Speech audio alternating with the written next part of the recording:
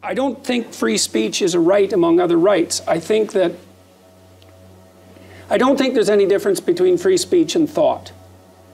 And it has to be free, because if it's not free, it's not thought. So imagine mostly you have to think about hard things, because why think? Otherwise, if everything's going all right, you don't have a problem. When you have a problem, you have to think. And if you have a problem, the thinking is going to be troublesome, because you're going to think things that upset yourself and upset other people. It's part of the necessity. It's part of what will necessarily happen if you're thinking.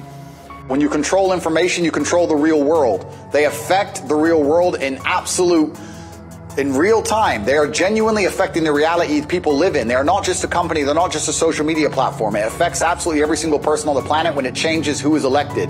I don't want to comment specifically on Hunter Biden or the laptop. I would never kill myself, but I don't think it's fair that they would hide certain key information that close to an election. And the fact that they've done that was done specifically to affect the world that we all live in. And we all have to suffer the consequences of those things. So to sit and say that these companies can just do whatever they want, they're private, etc. No, free speech is beyond important for democracy. It's important for the reality that we exist under. So what happens is when you censor an entire side of the argument and only allow one side of the argument to have a voice, you are changing reality in real time. You are shaping the world. The only reason that scam continued as long as it did, and the only reason people didn't get to see their own parents get buried, and the only reason people sat and missed cancer appointments because they were scared of the common cold, was because they were censoring anybody who said anything contrary to the purported version of events that the mainstream media decided they want the entire world to swallow. It's beyond simply interesting, and it's beyond simply funny or coincidental. Mostly, you think in words. Now, people also think in images, but I'm not going to go into that. We'll just leave that aside. But mostly we think in words. And so we use a mechanism that's sociologically constructed, the world of speech, to organize our own psyches.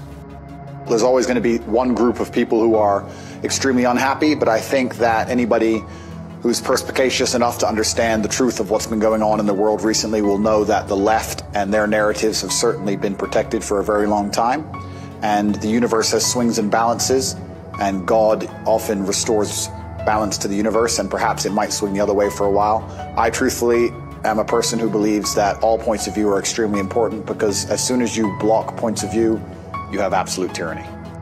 When you reach that level of adolescence in your mindset where you can't handle any point of view that is contrary to your own, then you're truly a broken person. And that's what the internet is purporting. It's very interesting you said about Twitter being tribal. There's a large contingent of people on Twitter who simply cannot handle reading an opinion which differs from their own. And that is a degree of immaturity that we do not need adults to be functioning with in the modern world. I think that everybody needs a voice to a degree, and social media platforms are now the most important platforms on the planet. They control information, and they influence real-world decisions, and they influence people's perception of reality. The last few years of COVID have been a perfect example of what happens when you censor one side of the argument and you only allow one point of view to be purported by the matrix in and of itself, and that's how you end up in tyrannical situations. When you think you have a problem, so you ask yourself a question, and then answers appear in the theater of your imagination, generally verbally.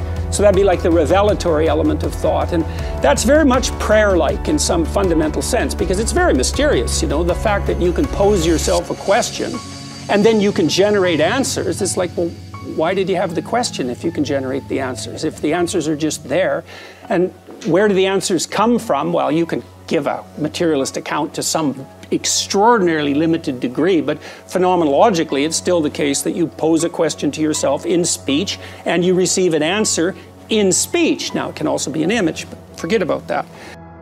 I've read enough history books to know that the people who do the censoring are never the good guys. And they've been censoring a lot of arguments for a very long time in the name of good. They are weaponizing virtue, and it's always in the name of tyranny.